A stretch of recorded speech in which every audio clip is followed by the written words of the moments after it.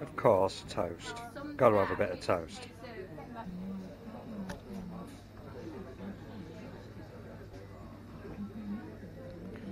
Postman pan. Okay, so I've caved.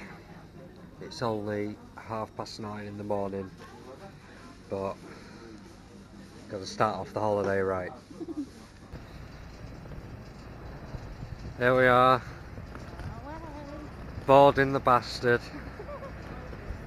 KLM City Hopper. I don't want it to hop, I want it to fly.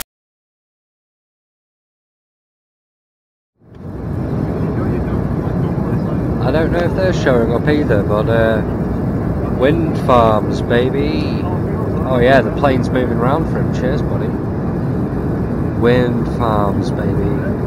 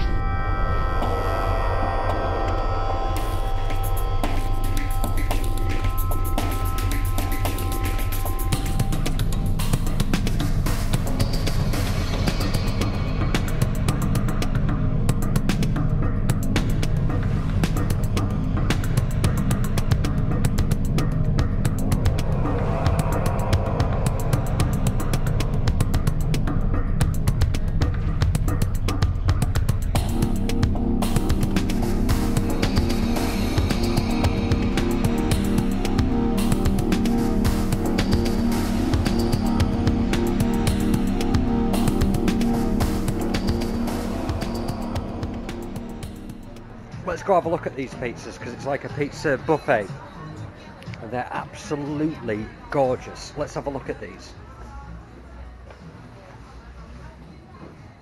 Have a look at this restaurant, it's absolutely beautiful in here. Check these out. Beautiful pizzas. If only I could get the smell across on here. Absolutely beautiful. I'm running out of battery, but hopefully I can get a little bit of my steak when it comes. Now actually I ended that prematurely. I wanted to take a little look around here and look at what where we are, just how close we are right here to this beautiful waterside where all of the boats are that we saw earlier when I would have been doing my time-lapse thing.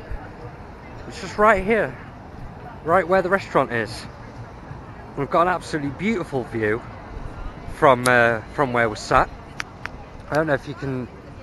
There's mountains and everything. If I can try and get a good shot of this. Over there, this is basically what we see while we eat. There's this beautiful street with mountains right at the back there. Absolutely gorgeous.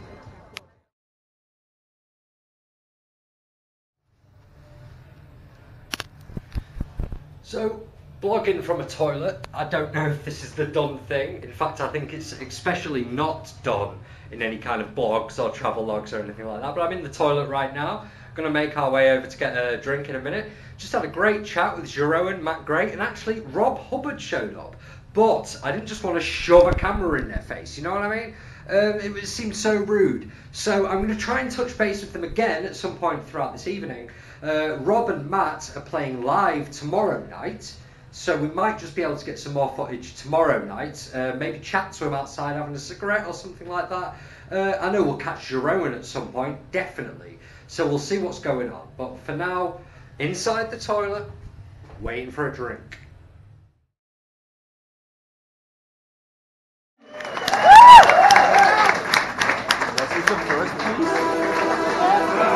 Okay, great. Because I was downstairs eating a toast, I came up. Oh, it already started. Oh my God. Just started, just yeah. The first... Yep. Whoa. Yeah. You've not missed it, mate. Hey.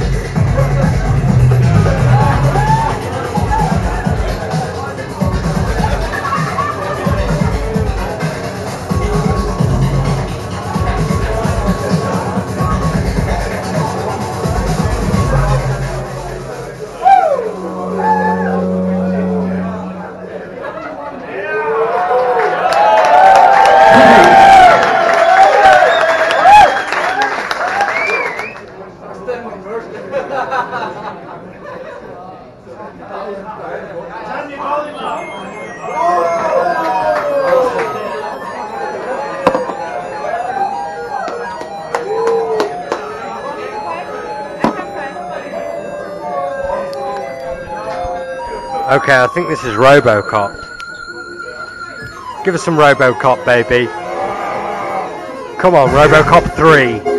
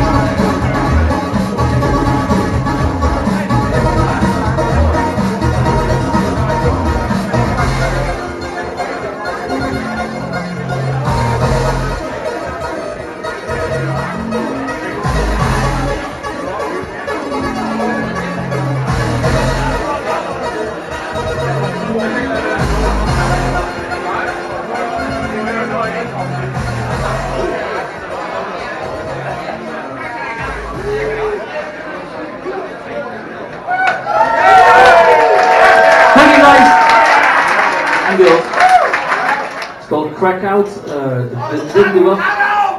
No, not that crack out. That's the thing. But I really like the music, and I think it's nice to play it in front of you. Hope you can enjoy this.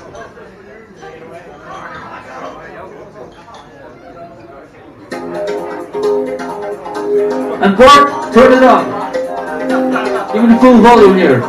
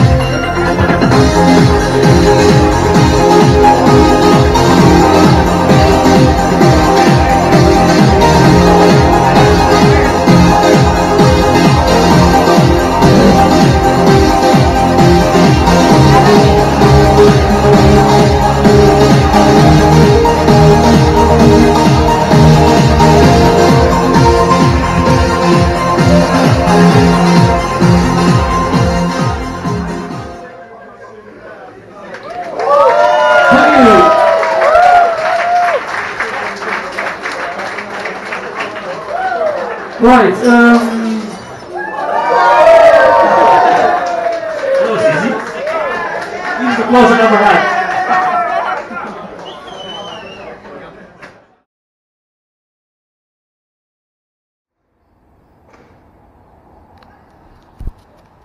So we're back at the Inside Rock Cafe for 3 o'clock, like we were told to, but nothing's going on. Doesn't seem like anything's happening. We've asked at the bar as well, and they say it starts at 6.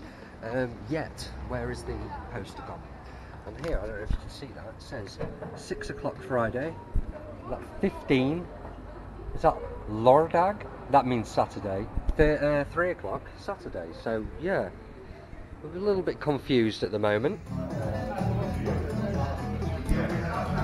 So we managed to get in. It turned out that it was going on. There's lots of stuff going on at the moment. It's just chilled out. It's called the Commodore Cafe, and they're basically just playing tunes, as you can probably hear in the background. I don't even know if you'll be able to hear me over it actually, but yeah, it's just chilling out, listening to tunes. There's going to be a remix competition soon, which is interesting. We're going to hopefully try and get some of that.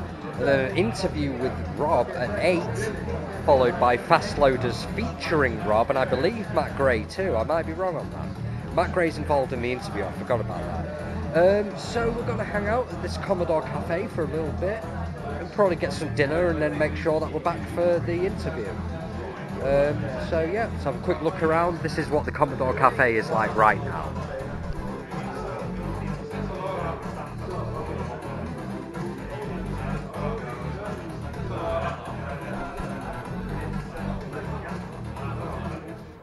Commodore 64 Cafe is going well. It's lovely in there. Just big fans of C64 Music Hall, chilling out and chatting.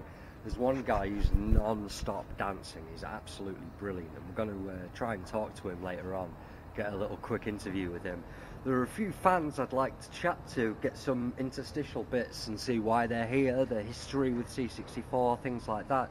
That's the kind of thing I'd like to get. So we need to capture them as they come out. We're still hoping to catch Jeroen. He's here at the moment. Rob was here a minute ago, but he's left. And hopefully we can catch him and Matt Gray later on in the evening. I just played Super Mario on the Commodore 64. It's incredibly impressive. Shelley's right here behind the camera. You're kind of new to all this stuff. And anyone who might be watching this who's new to all this stuff, that's kind of helpful. So, Super Mario wasn't available on the Commodore 64, and that's why it's impressive. In fact, it comes from a console that's fairly later than the Commodore 64. So, someone has programmed a version of Super Mario Brothers, which works actually astoundingly. I played it all the way up to World 5 using the Warp Zone, of course, and it was working absolutely fine. I've been a Mario fan my whole life. It was really impressive stuff. I asked the guy who had it set up what the history of it was and where it had come from, who had programmed it, how old it was, whether it was modern, but he didn't really have any information on it. He said he had no idea, and apparently it is an old thing and is just out of print now. So Super Mario Brothers on the Commodore 64, maybe I'll be able to capture a bit more of that if they've still got it going on when we come in from this cigarette.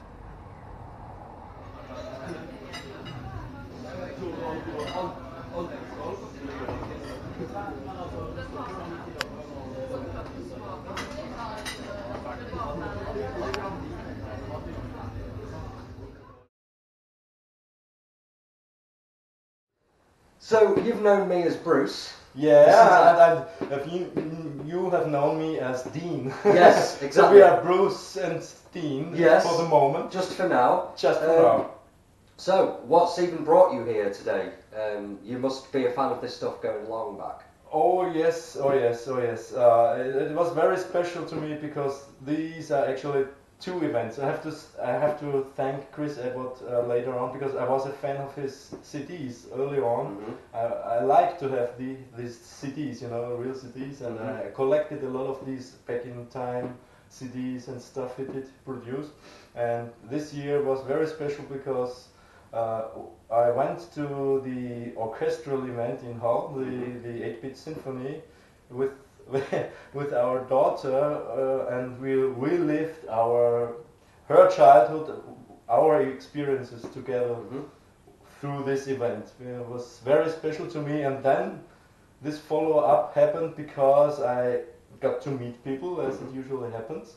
And and I met Bart, who was organizing Back in Time Live in Bergen. And and one thing led to another, and I in fact that's how it came to be that I hear it all, and I even produced this Theremin remix to take part in this event at least a bit. So and then it's just, of course they are totally different, these two events this year, but they both were very, very exciting and very. It was very close to my heart because, as a lot of you people know, if you experience this in your childhood, the music, especially the SID music, it stays with you. It touches something, and I just, for example, if I hear the track from one of the tracks from Flimbo's Quest, it just makes me immensely happy and feel warm inside. Yeah, absolutely.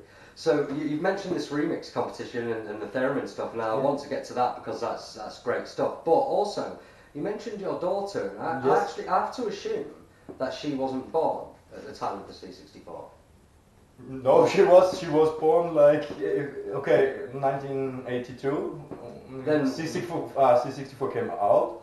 And she was born in 2002, so actually she was born 20 years after the C64 came out. So that's my point, like, because I'm quite young and I wasn't born at the time of the C64. Yes. I wanted to talk about that element of how it is quite timeless and how you don't actually have to have been born in the 80s to love this stuff. No, in no way, because she immediately found the games fun to play. Despite there being a lot of other distractions, and more modern stuff, and the music in her, from when she was from 8 until 14, 15, this was She even did a bit of DJing herself with this stuff. Oh, that's great. And so it's not a matter of age or when you were born. This speaks for the inherent quality of these games and this music. Of course, in comparison, for the most eyes and ears of people, it can be crude, you know. But if you're a child and you're open, you get touched by it. Yes, it happens. Absolutely. So let's talk about this CD then. Okay. Just show it up to the camera. Yeah.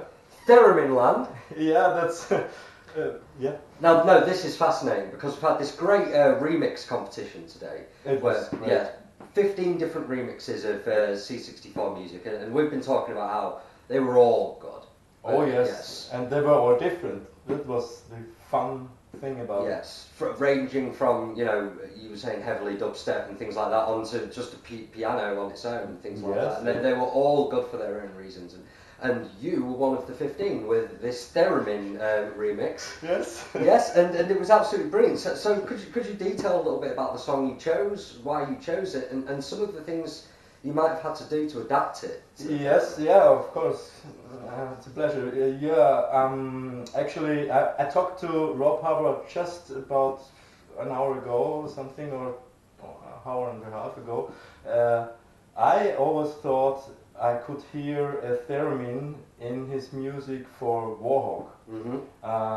Because, you know, he's a genius with the SID chip, and he already did back then things that sounded like violin, like a accordion or a guitar solo, and I always heard that, but he just confirmed it was not actually in his mind. But that's the beauty of all this old chip music and pixel graphics, that you have to invest and you have to put your fantasy and subjectivity into it, and that's missing now, because everything, you are passive now as a viewer, as a recipient, and that's why I chose Warhawk in the first place. And I did a couple of other melody lines, and I ended with, you know, of course, with the high score of Commando, just to round it off. But the real fun fact is, to cut a long story short, I use a Stompbox, a loop sampler, because the theremin is a monophonic instrument normally. And I begin monophonically and I end with a solo, but in my performances. But in between, of course, if I'm not doing an act with another musician, I'll add on the theremin to get other voices with the Stompbox. And this is an old Line 6. I think it's retro now already, because modern stuff is much smaller and has much more memory. But this one just holds 14 seconds. So I chose a section of Warhawk in between that would fit in there, and the funny thing is, it's only 3 bars. So I got a comment that somebody liked it just for the fact that I broke the rhythm with it, because everything else is like 4 bars and 4 beats, everything. And I had 3 bars, and each of these bars has 6 beats. So that's one of the reasons was that it's 14 seconds in this Stompbox. But the other reason is that you can play these theremin-like lines over these 6 beats, and it's just more interesting to do so. And add the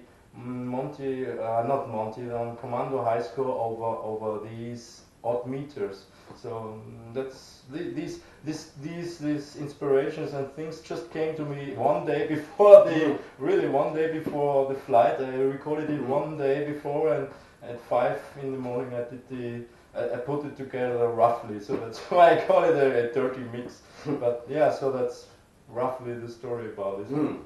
But interestingly, THEREMINLAND is not a video game music album. No. And as you mentioned earlier, opens with actually a rendition of the Brazil. Yes. It's basically, it doesn't say so anywhere, but basically it's a best of from my stuff, like from around 12 years or something. So it's from nearly my whole theremin career up until now, and it's a completely mixed bag, because you have live performances with a trumpet player who does trumpet to MIDI. It's got this Brazil variations combined with Gershwin. That's why it's called Brazil Watch Over Me. Of course. And yeah, and I've got happy birthday variations because there was an event with our mayor even. He was in attendance where they were celebrating a birthday of an institution. And then there's a dear friend of mine who is into modern electronic music, and he did a march with sound effects in the woods with footsteps and stuff. And he wanted the theremin he really wrote a score for the theremin. Yeah, so this is a very mixed bag. Unfortunately, it's not. No, there's no dedicated 8-bit track on there because. Yeah, that's what happens now, yes. And what's happening in between. I did one, I think, purely C64 and 2 minutes of especially composed by me music for the C64 combined with theremin, also with this dear friend of mine. Wow. But it's not on there. But a lot of stuff which is quite unique. Yeah, there's one thing I did I did the 2D half 3D animation for this myself, into Sphere, yeah, and it was an art project, and I also did the music, so that it really fits the animation. It's online, so if you look up Martinland and Intersphere, you can watch the whole thing. It's an animation based on a sculpture of a friend, and yeah, everything together, so that's what I like to do. So finally, you mentioned this thing about actually putting the theremin with Commodore 64 music that you've written. If people wanted to find that, what could they search for? Where could they find it? Just for myself as well. Yeah, you could poke around the Martinland. That's THEREMINLAND is in fact a sub page of my Martinland page, which is really retro. Retro for me is a lifestyle and a philosophy even. And don't be shocked or afraid. The page does look its age because I'm very proud of it. I'm like a rock, you know, in the sea of time. Yeah, and right. I kept my email and I kept my page since nearly 20 years now. And you can find snippets of all this on my THEREMINLAND Martinland page. And one thing I forgot to mention, but there are snippets of that on there too. This is one other reason I forgot to mention why I got here and with the theremin. I did several 8-bit disco events. That's where I got the idea from, that where I just played, you know, like Glenn Gallifoss does with his Commodore Cafe. I just played tracks on the real Commodore 64 and played live, with the theremin. I improvised to it. Right. And these were sets like 30-40 minute sets. And maybe I can revive it, or that's what I was talking about with the people here and in Hull. Maybe I can revive that, because it was sets with the Commodore 64, one of the most influential home computers, and with the theremin, one of the first, if not the first, synthesizer and odd instruments at that and combined. So this was 8-bit disco events I did with these. With this combination, so that sounds incredible. I'd love to see something like that, and I can see this stuff growing. Hopefully. Hopefully, because it takes the next couple of generations to get on the train as well. but that's how we started, by saying, you know, I wasn't born at the time of the Commodore 64, neither was your daughter, and we're still absolutely in love with it. So it's going to continue. It's going to continue. Right. So Martin, thank you very much. Yeah. So now we reveal. I'm Martin and you're Lee. Yes, absolutely. So we are Bruce Lee and Dean Martin. So now thank you. Yeah. We're going to go and dance, I think, now, probably. We are going where? Going to go dance. Yes, we are going to dance. Yes, that's what's one of my passions too, as you realized. Yeah, we're going to dance now. Right. We have to celebrate. Right. Thank you for having me. And no problem, it's been great. This was nice. Yes, excellent. Thank you. Let's dance. Yep. I read another story, which is even weirder. That guy had his cow, his farm automated for milk machine or something in the stables for the cows, and he had a C64 controlling this, and it kept on running for I don't know, I can't remember how many years. And this is it's in Austria where you have winter and snow like here, really extreme, and a warm summer, and it's an unheated, place, and this thing kept working. Because I think the main thing because it kept working was not only because it's a sturdy thing, it was rare. It was just a rare occasion. This 64, and it's so big components inside. So moisture, the vape that that lies on. They are so tiny. But in a modern computer, if you get a tiny drop shorting circuit, it's done. Affecting everything. But inside a Commodore, everything is through-hole mounted big components. That's true, so but it takes a lot of water. But one of the main reasons I think is that he kept it running all year day long, and night. because there was no thermal stress on the components whatsoever. If he would have turned it off and on every day in the winter, from complete cold, then I think it would break very soon. But its own it was, and it's evaporating all the moisture. That is amazing, isn't it?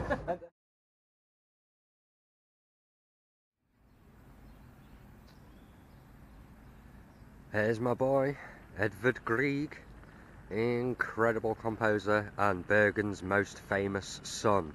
Unfortunately, it turns out his house, at least I think it was his house, or a historical building tied to him, is really quite far away.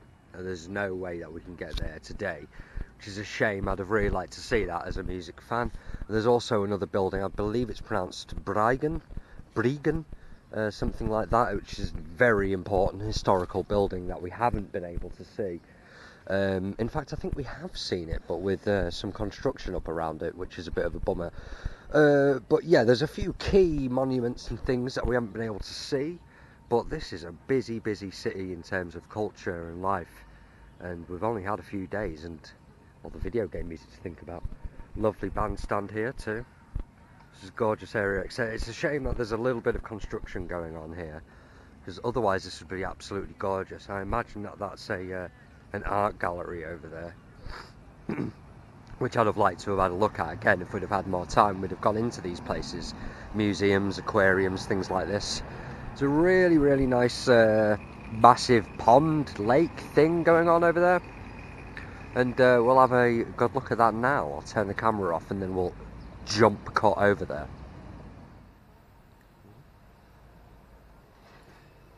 So here we have Christian Michelsen, not entirely sure how to pronounce the Norwegian names properly, but this guy is an extremely prominent figure in Norwegian political history, and it turns out that anyone in England, Great Britain, will know about the United Kingdom, the UK, of England, Wales, Scotland, etc.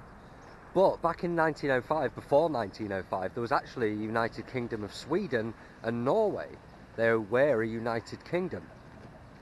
But tensions were rising between the two parties towards war. There were preludes to war, huge political tensions, and Christian Michelsen was a huge prominent figure in Norway attaining independence and becoming the sovereign nation that it is today. And he was actually its very first Prime Minister. So this is a very important figure, and that's why we've got this huge statue of him here in this absolutely beautiful area. I don't know if you can see the bird on his head. There's been a bird on his head ever since we got here, just chilling out. It seems to be a hot spot, a good place to have a shit. Not that we want to disrespect Christian. From what I've read of his exploits and everything, it was an absolutely fascinating bit of history. Of course, you're never going to learn that unless you're Norwegian, I don't think, or you have that kind of an interest. So we're going to catch the bus in a minute. This is where the bus, see buses here, buses arrive here for the airport. So this is our last little taste of Bergen. We've just had a lovely coffee at this little shop here, right there. Got coffee and a cigarette before we go. Just a little look at this. This is absolutely beautiful too, and you've got, of course, those distinctive Bergen mountains out there in the background. Let's just have a look, because we haven't been down here the whole time that we've been here. We've actually stayed in a fairly small area, although I'm so glad we managed to get up Fløyen yesterday. I don't know if that's how it's pronounced, but incredible. I mean, what a view. Helicopter? What a view of a beautiful little public pond, lake. What do you call this? What do you call this? What would you call this? Pond. Yeah. Main, isn't it? Yeah. The mountain right there in the background, all these beautiful houses up on more mountain over there. It's surrounded by mountain. 7 mountains, no less. Don't want to go home.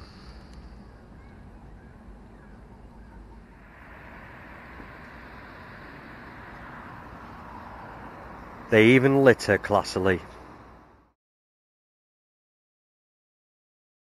Games, and we heard that the set was an amazing thing. Along came Rob Hubbard with some songs. Final Sense sample, remember that one?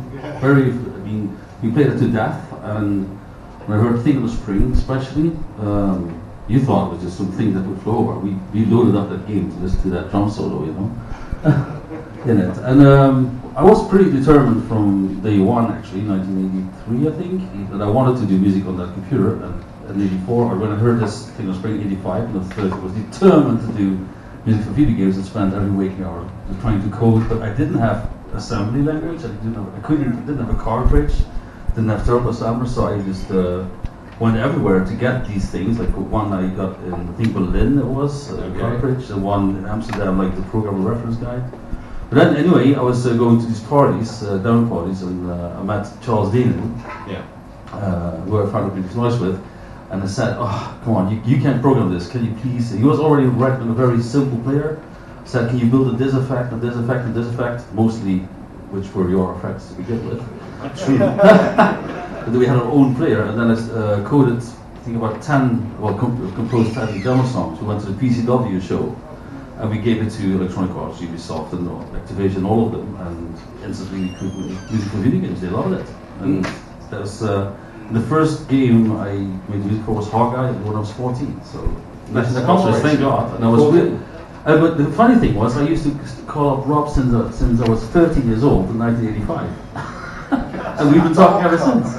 And every occasion, you know, it's like so weird.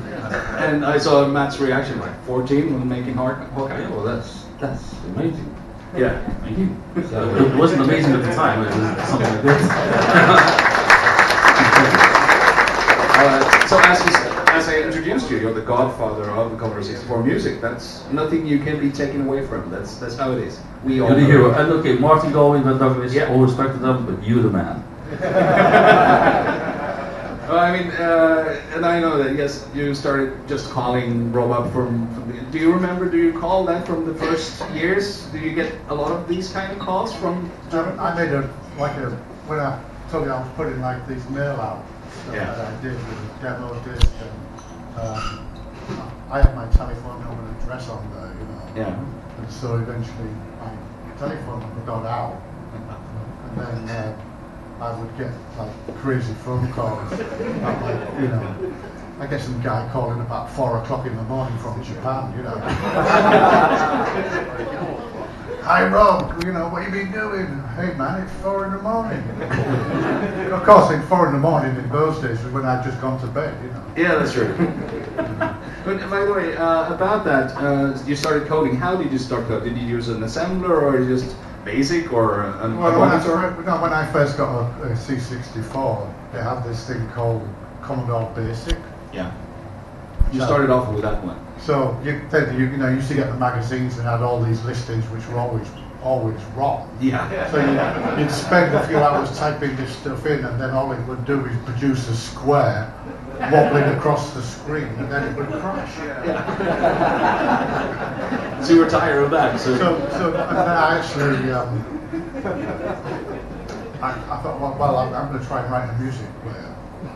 And so I wrote a music player in BASIC. And it stumbled along with like the most horrendous dyslexic rhythm you'd ever heard. And I thought, this is not good. And people said, well, you've got to program an assembly language, and that's when I got this thing called Dr. Watson's Assembly Language Tutor book or something. okay. And so I there was no internet in those days. Yeah. And so you had to knuckle down and basically, figure it all out, hexadecimal, binary, exclusive laws and all that stuff, And I guess the eureka moment for me was when I eventually managed to get the raster interrupt working. Because that's the magic which basically unlocks the Pandora's box to everything you can do, with this software in real time. Yeah. That was the Pandora's box that made everything possible. I also heard that from a whisper in the audience earlier that you kind of dislike the interrupt handling on PCs for later work, but that's another story. IRQ handling from PC coding and the later things. Yeah. On the PC, I wanted to control the interrupt. I didn't want Microsoft getting in the way. And Matt, you came from music background overall, or was it just? Well, only in that my dad had I lived above a recording studio. My bedroom was above a recording studio. Yeah, it's good, but you'd have one night till about midnight, you'd have this really crap heavy metal band underneath it. And some nights you'd have a good band there. But yeah, it was cool because at the weekend, no one would be in, so I got to go in and use the synths or drums or anything, So that was, but that wasn't the spark for it. I'd been into music since I could crawl, So it was just waiting for something to come along where I could actually get into it, because you couldn't afford a synth, and suddenly this machine came along with the SID chip in it. Yeah. Which in effect was affordable. Yeah. And even barely affordable. It's just sort of, you haven't got the money. You just beg your parents. I think that's quite a common story. Likewise. Yeah. Same here as well. And then on the promise that you're going to make some money out of it one day. Yeah. For once, it was right, but it was, I got one of my first Commodore 64 just by saying, I'm going to set up all sorts of registers for all our video, movies, and whatever. Oh, right. That's going to be that was the thing for me. So it all a different story for everyone, I guess. So that was probably, when did I get 64? I was about 15. But at the time, it wasn't to play the games necessarily. It was to listen to the music. To listen to Rob's stuff and Martin's. So I was just, especially a lot of the Mastertronic games, which you did most of the music for. Yeah. So they were only $1.99, I think. Bunch of games. Well, I had a great scam going on because I lived just down the road from like a petrol station that sold Mastertronic games. So I used to go down there on my bike, buy one of the games with his music in, come home, reel to reel, take it back, say I picked the wrong game, give me my money back. Because he didn't have a clue what it was. I think he thought it was audio cassettes. I mean, the Mastertronic games. I remember my dad came home from England. I mean, Sweden were a bit after computer-wise as well. He came home with The Human Race, and the music with that game was like completely eye-opening for me. So it was just that's and I mean I used to record all the music over to cassette tapes to bring on later on in the Walkman and stuff like that. And my friends couldn't really, and especially my family couldn't understand. Oh, what's this noise? The bleeps and bloops. But they got to survive it until now as well. Well, they tolerated it. My dad tolerated it. Yeah. Whereas his girlfriend now, she can't understand it. So she has no clue why you. No, which is why I work in headphones all the time. And if she hears it and says, what's the noise? I say, That's yeah. I mean, it's hard to actually. You can't. We were talking earlier about this. I was talking to someone. With your brain's either tuned, you like the SID, or you don't. You love it or hate it. Yeah, there's no in between. Not really in between. That's very true. If you think that about the SID, what do you think about the AY chick? I just hate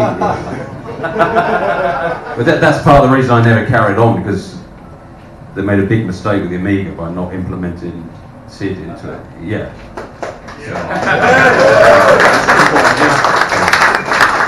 But you basically did music mostly for Commodore 64 only, or? Yeah, and a couple of Nintendo 8-bit ones, and purely because it was 6502 as well. Yeah. But the sound chip on that was okay, but it was nowhere near the SID. And Rob, you've been making music for all sorts of platforms as well, or? Yeah, I C64, Spectrum 128. That dreadful Amstrad thing. I can't remember what it was called. It had a green screen. It was just awful. No, it was called the Dreadful. And somehow it made Alan Sugar. God, I don't know, it's shocking, isn't it? I don't understand that. How has he got to be? It should have been Clive Sinclair, shouldn't it? And, yeah. And then there was politics. Atari ST, Amiga. And then when I went to the States, the consoles came out, so there was NES and Super NES, and then Sega Genesis, and then PlayStation. And the worst thing was the IBM PC. Oh, God. I mean, that thing was just an absolute nightmare, because there was different formats. So there was a Tandy format, because there was a Tandy 1000 or whatever it was, and then on the IBM PC there was a beeper. There was a speaker. What you did for Ski or Die or something? Yeah.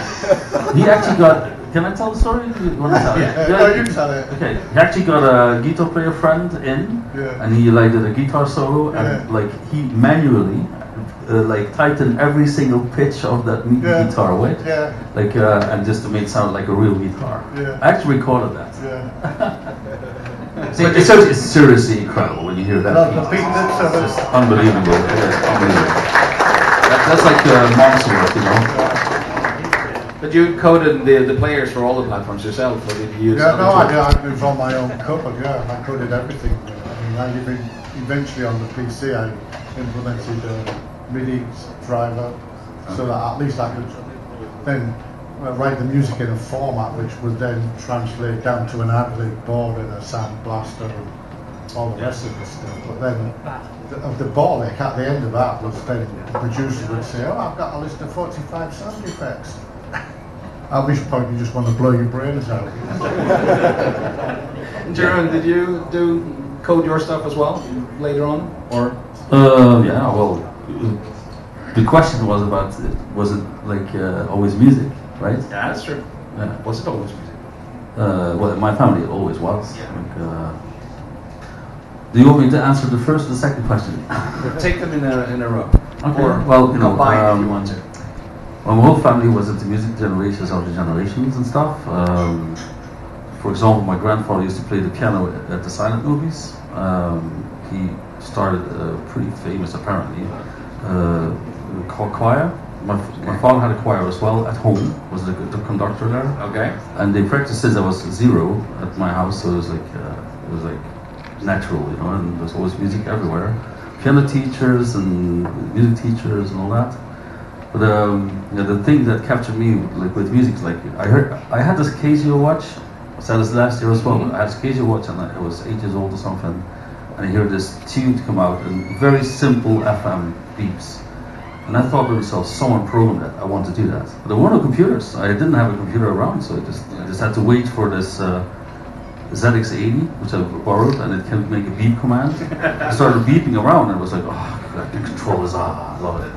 But then the Commodore 64 came around, and I kind of noticed there was something special about this chip, because sometimes I heard sounds coming just from games where they didn't have proper music, you know. Was it like with some classical music conversions by the programmer, you know, and this completely bogus. But some things like from Rob came out, I was like, what the fuck, there's something to this. And then I got hooked. It was twofold actually, because you know I didn't have money for a really fancy synthesizer, which were around. You know, they were definitely hugely expensive. And well, the computer was the city was the way to go, and I could program them. So off I went. First in BASIC actually, and then he said it as well. Rob said as well. You had to like have machine code, otherwise it couldn't be implemented in the game at all. Yeah. So later on, I programmed a player on the Nintendo 8-bit NES. Okay. Also on Amiga. I actually did an FM player on Amiga, but never anything of the music that I made on that was released in the game, unfortunately. I think I have some source code laying around that people can have it if they want, but so that really made it interesting because I had 2 channels of stereo sound in FM. Yeah, so that was nice. I mean, that's a quite unused feature of the Amiga anyway. But so the platforms I did was well, it's C64, Nintendo 16-bit, Sega, Master System, Game Gear, same thing. Sega Genesis, PC. Actually, Philips CDI. I actually did quite some stuff for that. A pretty good one, but it's just the CDI didn't take off much, you know. And I did a lot of these custom games for this like Mortal Kombat conversions on this game in one joystick. NFL, NHL, also like of course PlayStation and all this stuff. So yeah, just kept going. Yeah, I mean that's the beauty of it. Once you're in there, it just gets bouncing around a bit more. So that's really nice. I mean, have you been to? I mean, I know that you have been to a lot of demo scene parties. What do you guys? Do you know anything about the demo scene overall, for instance? I think the origins of the demo scene I find it quite interesting because that really had a massive impact on what people were doing on the C64. Yeah. I used to do games in the mid '80s, and these like hacking groups in Germany used to send me a copy through the post of the game before it was released. And they'd already hacked the game so that on the title screen it had got like their logos, and it got my music playing, and it had got their scrolling messages saying thanks to blah blah blah, this, you know. And the interesting thing is that kind of whole thing happened with CompuNet. Yeah. And people started talking to each other, and people started sending demos. I mean, I think I did a couple of demos with bouncing, scrolling messages and all that kind of stuff, you know, with sprites that big or whatever. You know. And that kind of like had a really strange influence on like people like Iridium and Thalamus and. Yeah. Well, it was the first file sharing because people were sending me through CompuNet all of your tracks ripped BBS. Yeah, but it kind of had a massive influence on the games and like what people wanted to try to push the envelope of what people were doing. Not just with music, but with, you know, I've got rid of the border, I've got rid of the joystick, I've got rid of everything, and this thing is just like, you know, 1 million pixels by 1 million pixels, and how the hell did you do that? You know? There were some real geniuses on it. It was, yeah, you know, and it kind of like added to that whole thing, which then evolved into what you're talking about as the demo scene. Yeah, indeed. I mean, it basically started by being on the other side of you guys producing commercial games and stuff, because, I mean, in effect, it came from the intros explaining that, hey, we have cracked this, and then it kind of, so it was a bit of a side. I came from the demo scene though. Yeah, you did, which is, I mean, that's also the thing, because I mean, there are a lot of things happening from the demo scene these days that actually are influencing the whole gaming industry, and the Commodore 64 gaming demo scene is still really huge, and that's also the fun thing, because I mean, there's still games created on the Commodore 64 today, which utilizes a lot of these new hacks that people have found out. So it's been evolving in a way. But you haven't been to any pure demo scene parties like this? I mean, I went to an Atari one, Atari ST, and these guys were doing just absolutely amazing stuff with the graphics. You know, the music still sucked.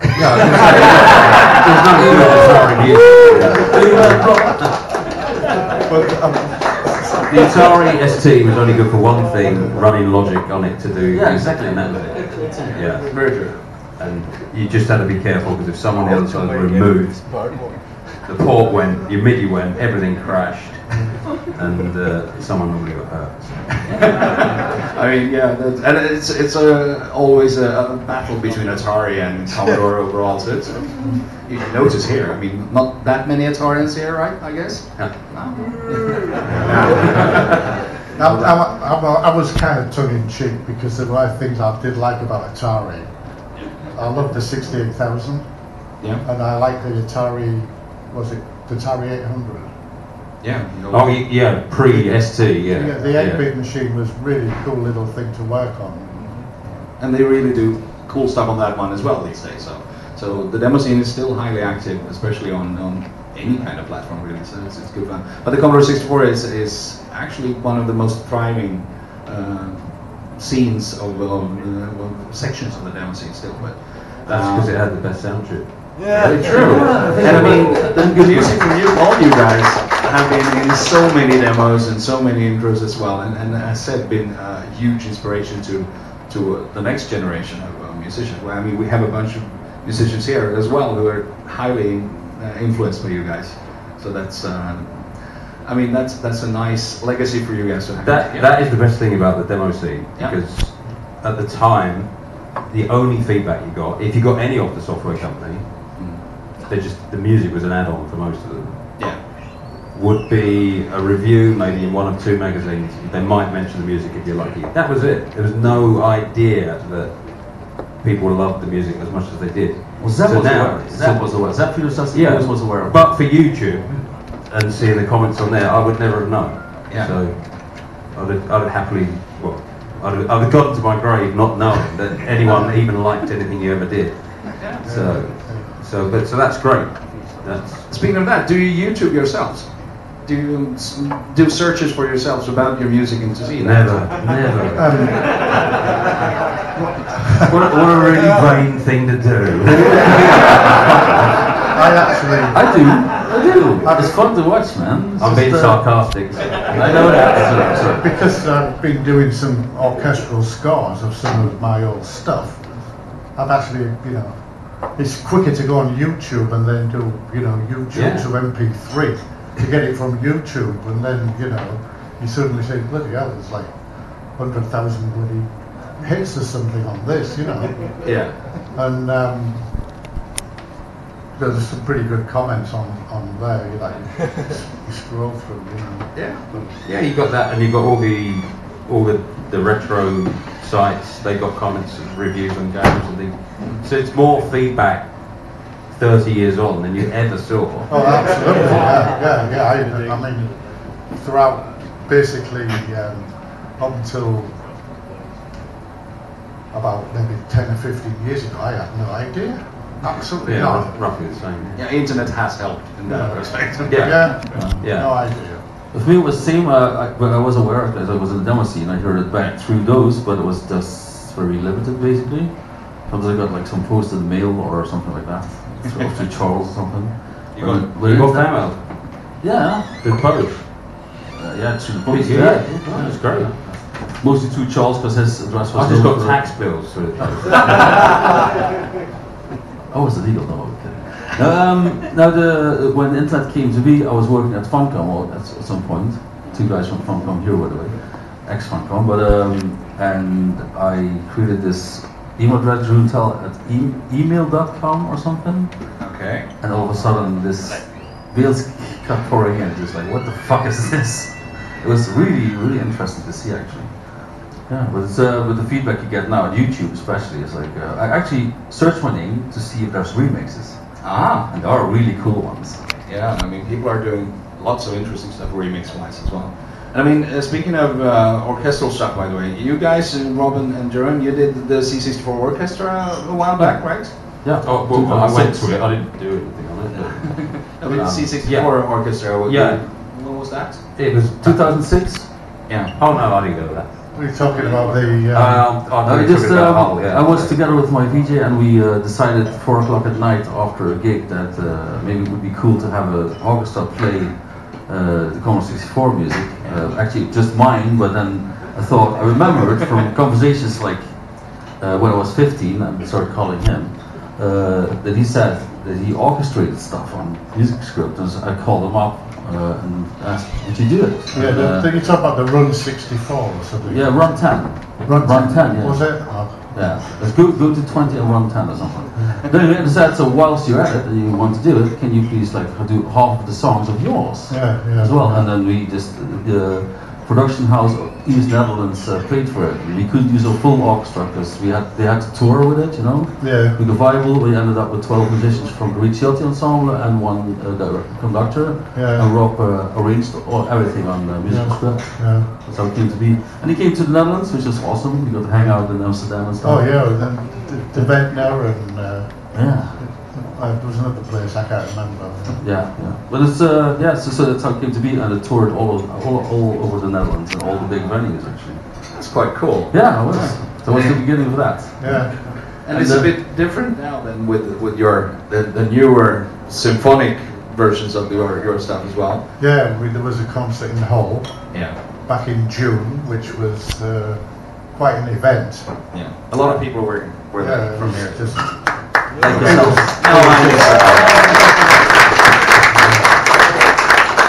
There was an absolute ton of work went into that. There's just loads of people involved, and it was quite amazing that we actually pulled it off. Yeah. Even though the oboe player came in a bar early and knocked you on the run. Darn it! It's kind of funny how it is interconnected, because in April, that that year, the same year, there was a competition from the Ricciotti ensemble, which is like a full orchestra, and they had a competition to remix my 8-bit music, either Nintendo or Egon 64, and the winner of that, because it was full orchestra as well, the winner of that, Alistair Pickering, 21 years old, we didn't know anything, brilliant guy, sent him to them. Yeah. He's a good arranger, let him help you on your whole project. Yeah. And so it came to be like within days, Alistair was already arranging for this whole concert. Yeah. And you love this guy, right? You know, you talk to him and it's like, okay, within like 5 minutes, you know that this guy is the real deal. He knows what he's talking about, you know. And he did a fantastic job. And I think the guy's going to have a fantastic career. It's a good starting point. Oh, yeah. Oh, the good guy's a fucking genius. Yeah, he is. And he's modest as well. He's a really good guy. We did a Kickstarter back in August the 9th. Yeah. And that's when it started to record the tracks with a real orchestra. And that's happening in February the 18th. That's nice. In Prague? Yeah, in Prague with the Czech Studio Orchestra, which is what the BBC uses for a lot of its stuff. Fucking genius. So that's actually 83 pieces I counted. That's a bit. I mean, could you imagine your tracks that you made in the mid 80s sounding anything like with a fully symphonic arrangement? Not really, because I thought we were going to be in the bargain bin. That's true. But even back then, you're always trying to come up with something different, come up with something new, and some of them were obviously a bit more kind of,